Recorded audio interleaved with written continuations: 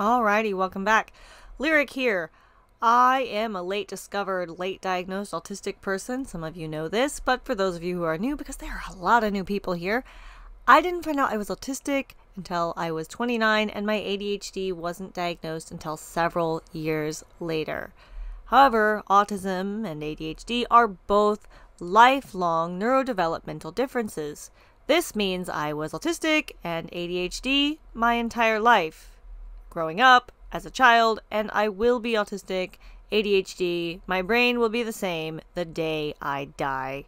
There were obvious manifestations of my brain difference as a child growing up, many of which were labeled as behavioral problems and dismissed, or I was constantly scolded for acting in a very autistic ADHD way. If you want to know some of the things I got in trouble for as a kid, please stay tuned.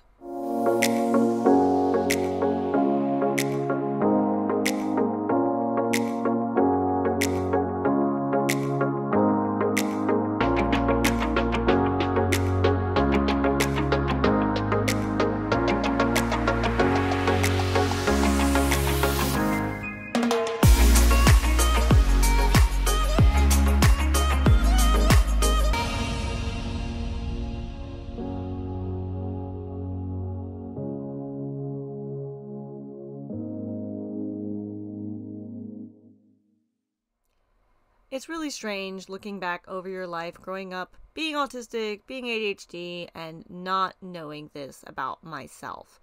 Because so many of the things that I was scolded for or getting in trouble for with other people, looking back, can tie into my neurodivergent brain. Which really just goes to show how even without a label, I didn't have that autism or ADHD label, though I almost was diagnosed or assessed for learning disabilities in first or second grade.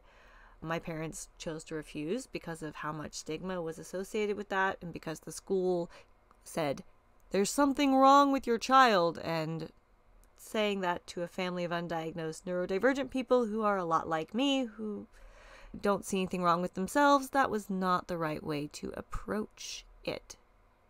However, society does seem to see something wrong with people who are different and don't fit the mold and don't behave in the ways that are expected. So my entire life, I have been scolded for neurodivergent, autistic, ADHD-coded behaviors. And I'm going to jump into those now. I've got a list in front of me and trying to decide which one to even dive into first, and there's more than are even on the list. I just listed some I didn't want to forget. A lot of the, air quotes, behaviors that I was in trouble for growing up were things I didn't get in trouble for at home, but got in trouble for especially in school.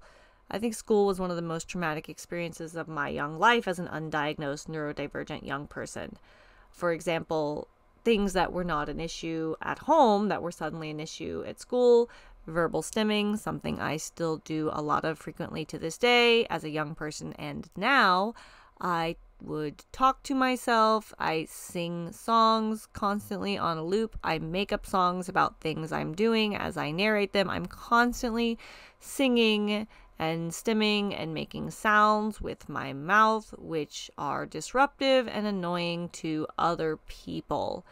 As a child, this got me in trouble a lot in school because I couldn't be quiet and was told I lacked self-control because of this. As an adult in the workplace, it makes things very difficult because I constantly have a lot of pressure if I am working in a physical office environment with lots of other people working quietly to not do this, something that is so natural to me. It is like breathing or moving or rocking or any other kind of stim, the verbal stimming. So it takes a lot of energy for me to not verbal stim. And as a child, I didn't have the ability to hold that in when certain circumstances would arise. If I would get really excited about something or I would be overwhelmed, the stimming, even now, if I'm really overwhelmed, I'm going to start stimming in ways that I actually don't have control of always.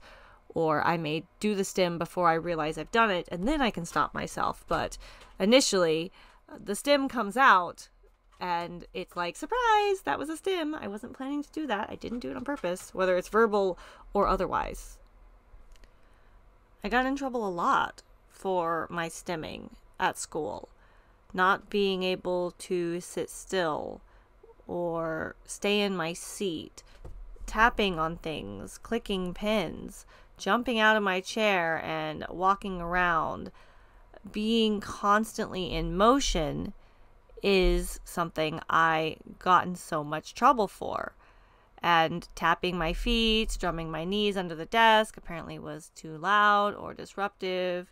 Teachers wanted me to pay attention in a way that was thought of as respectful to the teacher, regardless of my own individual learning needs. Having to sit still, upright, in a chair, and not being allowed to get out of the chair when I felt need to do so is something I never would have been asked to do at home before I entered school. A lot of times at home, I would like to lay flat-bellied on the floor, grounding with the floor, feeling the floor under me, laying down in a reclined position, with my feet drawing circles on the carpet behind me.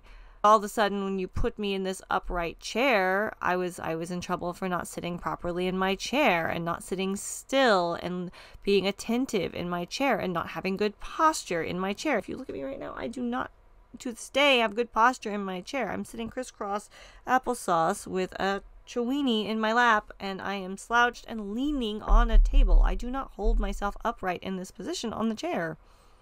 And I couldn't do it when I was a little kid either. It was just this random thing that I got in trouble for. The classroom was not set up for a sensory sensitive creature like me. And that meant that when I tried to protect myself and regulate my own senses and find a space where I could be comfortable underneath my desk, away from the bright fluorescent lighting, in a little soft cave, when everyone in the classroom was feeling loud and the sensory environment was just too much, I got in trouble for trying to regulate my senses and going into a space that I felt more safe and secure in. Because I wasn't looking at the teacher. The teacher assumed I couldn't possibly be listening to them, when in reality, I probably could have done better if the teacher would have let me sit and do my work under the desk, not looking at the teacher or anyone around. I could hear just fine under the desk. But me being under the desk and being out of my chair, as with when I would jump out of my chair for stimming and other sensory-seeking purposes, was something I got in trouble for, which often resulted in me either being sent out into the hallway, being sent to the principal's office, or having my recess removed, which is horrible because I needed more movement. I needed to be able to move more, and often my punishment for not having my needs met and not getting all of the movement that I needed during the day as a young autistic ADHD person who was very hyperactive, I needed all of that movement, and they restricted my movement further, which actually made things much worse for me. I feel like a lot of the things I was punished for, especially in school, come down to the fact that my attention doesn't look like the attention of other people around me, or that people, for some reason, assume that if you are not being still and looking at someone directly and giving that other person feedback, you're not listening to that person. But for me, as an autistic person, my personal experience, when I am doing all of that, nodding, looking at someone as they're talking, a lot of those things, that is performative. It is entirely performative. It is something I do for the person on the other side, and actually decreases my ability to engage properly, because instead of fully listening, I am devoting some of my attention to look like I'm listening instead of just being present and listening. That's because my entire life I've been scolded for not paying attention. Sometimes I really couldn't pay attention because, for example, in the classroom with all of the busyness going on, the lights, the kids, the movement, all of that stuff, it was hard for me to actually pay attention. So sometimes I really was unable to pay attention, but sometimes I was paying attention. But because my attention looked different from non-autistic, non-ADHD attention, I was not looking at people when they spoke to me. I was often looking away, looking down, doodling, drawing, or doing something else in class while listening. It's something I often got in trouble for. My entire life, so many misunderstandings have gotten me in trouble. A lot of these misunderstandings come from other people assuming that I interpret the world and experience the world the way they do, and applying their own filter onto me. In addition to being autistic and ADHD, I also have an anxiety disorder, and I am an anxious human. And when you have anxiety, people who don't have anxiety often will misinterpret your actions because they don't understand what it's like to be driven by anxiety. For example, in school, because I had an advanced reading level and I tested well on reading, when I had anxiety about reading out loud in front of the other students and experienced selective mutism, which is a terrible thing. There is nothing selective about it. I just get anxious, and it's as if my brain forgets I have a mouth and a tongue, and I can be screaming on the inside. I know exactly what I want to say, and I can't make a single word come out of my mouth. There's nothing selective about that. I had so much anxiety, I couldn't physically read in front of the other students in my class because the teachers knew I had a high reading level and vocabulary. It was assumed that this was a behavioral problem, refusing to perform.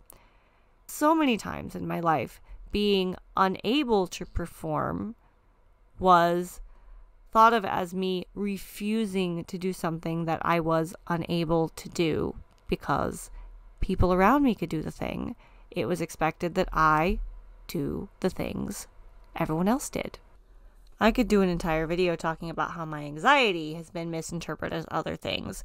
Meltdowns, another big thing that I was getting in trouble for as a young person, and shutdowns, which I get in trouble for as an adult now too. I get in trouble for meltdowns and shutdowns.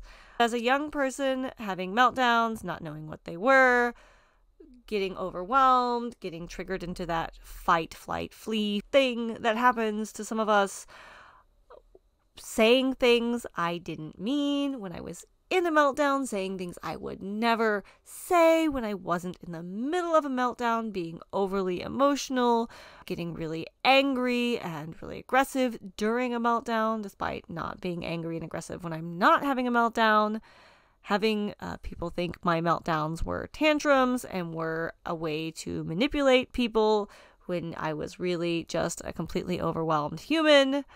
Those were real issues for me growing up.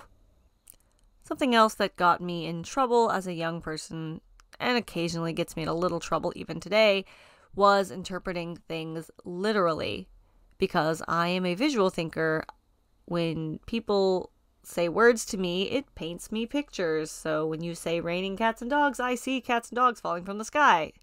I actually really love these phrases and strange quotes. I kind of am a little bit obsessed with them because as a child they were so odd to me and didn't make any sense. I was a young person, for example, when one of my guardians told me they were going to draw me a bath, I ran to the kitchen and got them a pencil and paper so that they could literally draw me a bath. Things like this meant I was often called a smart aleck because it was thought that I was being a jokester or making pranks. But I was just interpreting literally, draw me a bath. Okay, let me grab you a pencil and paper so you can draw me a bath. I could keep going on and on for an hour about all of the things I got in trouble for as a young person that were actually neurodivergent related things. These are just a few, and I'm sure you, listening to the sound of my voice or reading this transcript today, actually probably could do your own video equally long. I would love for you to share and drop in the comments below things that you got in trouble for growing up that were actually just you being neurodivergent. I have a feeling, unfortunately, there are a lot of them, which is why so many of us feel as if we have to conform and assimilate into society and make ourselves palatable for the benefit of other people and often to our own detriment. It is unfortunate that we are constantly being told that how we are and who we are naturally isn't good enough. And one day, I hope this will stop. Alright, everyone, thanks for hanging out with me this week. If you can relate to or got in trouble for any of these things that I got in trouble for growing up, drop me a note. Let me know how many of these can you relate to. Thank you, everyone, for your time, for your comments, for sharing these videos, for your video suggestions, for your feedback. Thank you, of course, as always, to the monetary subscribers on Patreon, Facebook supporters, and YouTube channel members. You help make this blog possible by paying for website hosting, transcriptioning software, and all of those things that make the blog this high quality that it has become would not be possible without the help and support of viewers like you. So I am incredibly grateful for each and every single one of you. If you aren't someone who is able to support monetarily, please never feel pressured to do that. Sharing is something you can't even put a price tag on. Your support, sharing, commenting, all of that is worth its weight in gold. So thanks to everyone who is here and makes this space and community what it has become. It wouldn't be what it is without you. I will see you all next week, next Wednesday, same time and place. Bye!